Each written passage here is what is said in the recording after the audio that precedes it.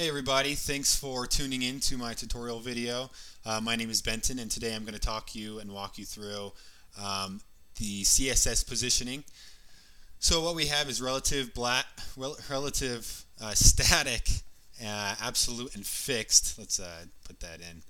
I went ahead and made a nice little HTML sheet that allows you to see all of them, as you can see here. So what we have is we have static, the first one, and static is simply the default of the positionings, and it simply looks at the page flow or the way the HTML is written and where it is within that HTML content and position itself within that. So if you have, paragraph, paragraph, paragraph, one of those paragraphs it's simply looking at, one after the next, so it's sort of in that cascading order. The next one we have is relative. Relative is a little more difficult, but it works just like it sounds. Its location is relative or depending on the location of those elements before and after it. This attribute allows it to work much like the static attribute, except it uses top, right, left, and bottom properties and shifts the element in the opposite direction. So this means in respect to the corresponding element, if you move it right 30 pixels, if you put right 30 pixels, it'll actually move left, and we can go ahead and try that now.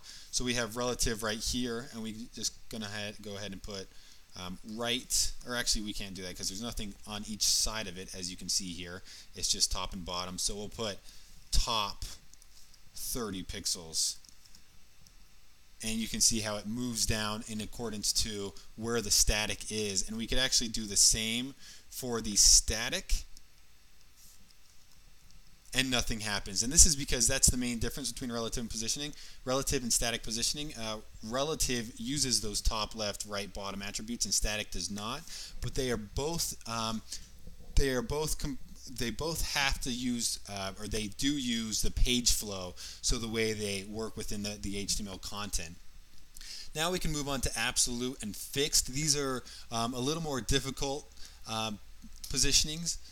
Absolute is something you should never really use unless you know how to use it, but it is a great cheat if you get in a bind and need to position something that you can't figure out and it's due on an assignment or something. So absolute positioning is in relation to the page itself. So you can think of it as XY coordinates, only it's left, right, top, bottom coordinates. So you can actually do top 400 pixels, 300 pixels, or let's go ahead and move that to 2 and 2, and this just brings it in the page. And what's interesting about this is it takes it out of the page flow, so the box is either in front or behind the content, and it stays right there. So if you have a big paragraph in front of it, the paragraph will stay there, but because the absolute box is out of the page flow, it will be just stuck there. You can also use percentages, so let's do like 50%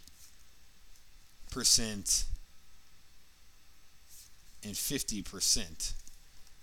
Now this is interesting because it's actually looking at the size of the page and scrolls with the page in relation to a percentage. So let's go ahead and take that back, and you can see what happens when we don't do percentages. It's just stuck there like a big glob.